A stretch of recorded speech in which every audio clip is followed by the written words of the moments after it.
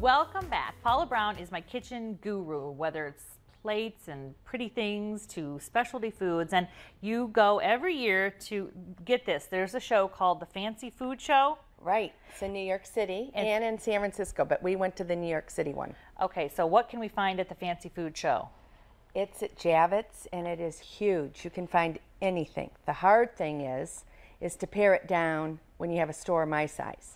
So that we were very, very selective. Okay, so and anything we show you, want to let you know, I will link to it, but paulabrown.com, paulabrownshop.com, all of these things you will ship. So, because these are specialty items, and these are the things that stood out to you like, oh. Yeah. So they all, there's samples of all this stuff when you're walking around, right? Right.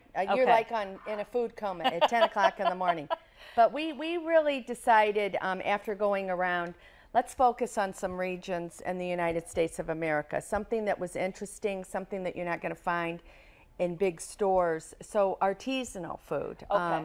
And this is a family-owned business called Fat Toad Farm. Fat Toad Farm. And is that a caramel that I'm seeing? Yes, it's a wonderful caramel sauce. And this family actually raises the goats, and they milk the goats, and they make the sauces, and it's all organic. Fat Toad Farm. And this, so you can use this on your ice cream. You can use it over fruit. Okay. You can use some cheeses. It's great. There's a bourbon salted caramel sauce that is absolutely wonderful. The bourbon is from a distillery in Kentucky. So it's just wonderful special caramel sauce. It's just to die for. In the certified gluten-free as well. In the fall, we'll be bringing in handmade caramels from goats from Vermont as well. So we're kind of focusing on food in New England, the state of Vermont. Okay. And then here we have yummy caramels from Minnesota, and they actually are a family-owned business. What are they called? Annie B caramels. Annie B. Okay.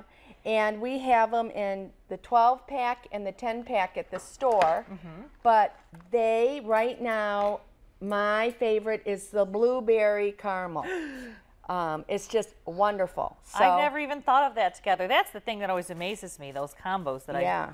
And we have them packaged up at the store, really cute. So this is just a cute little hostess gift for the summer. And it's amazing how many people love caramels. Because I have these at my counter, and people go, oh my God, I gotta take one home. I gotta take one. Yeah, no. Because you don't feel like you're cheating if you just have one. Well, you can't stop, really. No. But they're a great little gift. Okay, and so what's this? This looks like a little honey thing, is it? But it's not. What is this? Well, his name is George, and it's called Num Num sauce. And it's not a barbecue sauce. It's more or less a finishing sauce, but this was in George's family, this recipe for 4 generations. And this is North Carolina. North Carolina. And it's Num Num sauce. Num Num, yum yum. Num Num sauce. But we sell a lot of this, and it's good on eggs, it's good on pork, it's good on salmon. It's just a wonderful finishing sauce. And George is getting his master's in Num Num. No.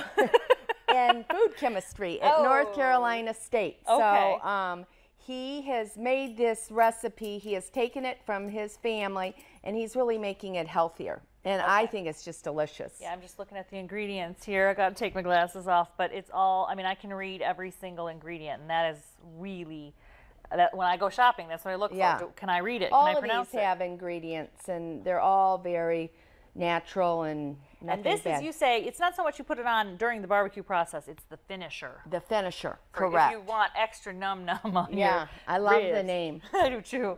I mean, perfect. Yeah. All right, then so we then have, what we have down here? Oh, this, like I said, you know, it's like collecting art and having a collection of contemporary art.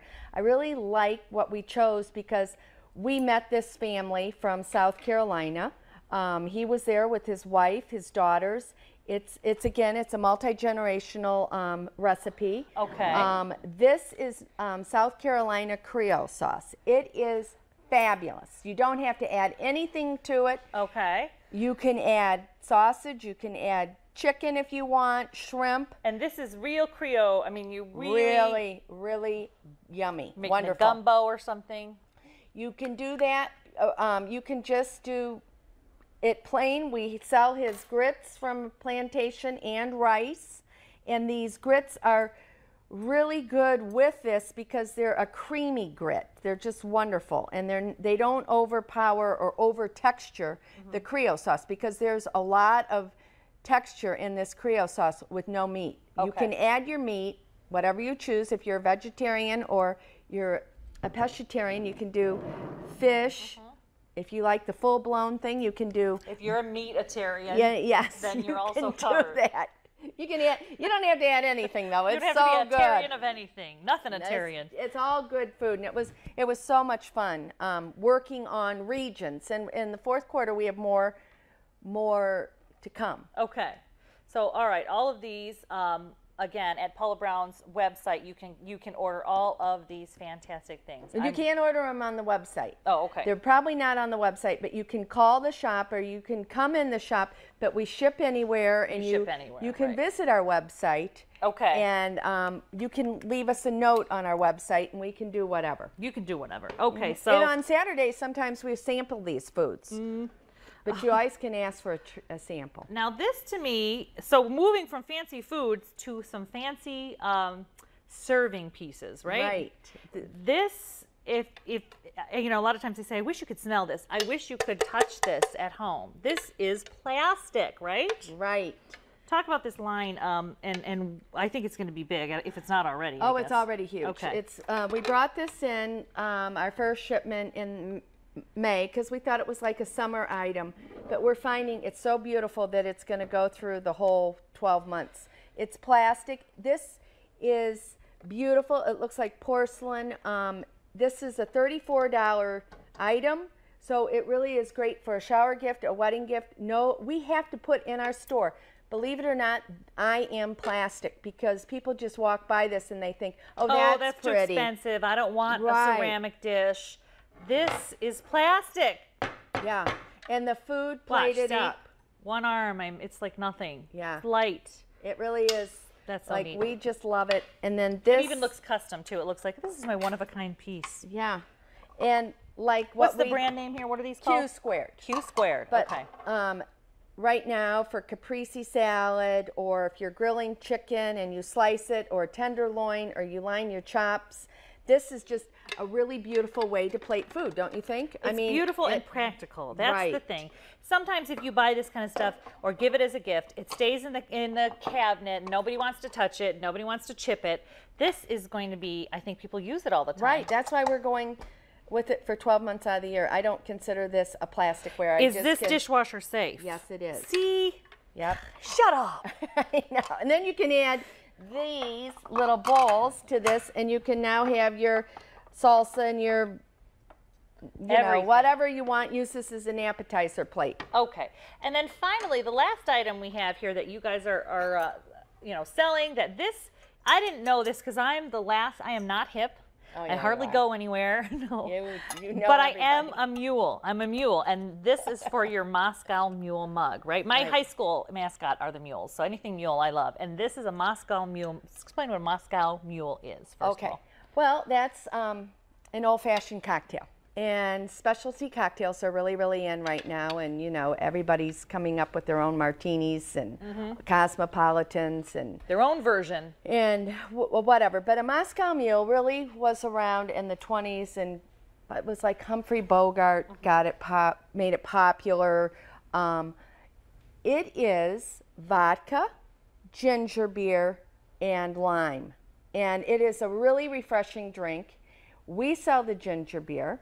Ginger beer is more gingery than Verner's. Okay. And we sell the ginger beer in a 1 calorie and a full-blown with the sugar. Okay. But we package this so cute with like a 6-pack of ginger beer and a Moscow Mule mug. Explain the mug then. It's copper. And it keeps it what? What's the copper do for your drink? It keeps it insulated. It keeps it chilled. Okay. And that's the way they always served. It's kind of like a pewter mug for beer years ago, but this is Serve how your mead in there. Yeah, this is how you always serve a Moscow Mule. And fancy restaurants in Toledo are acquiring these and adding them on their bar.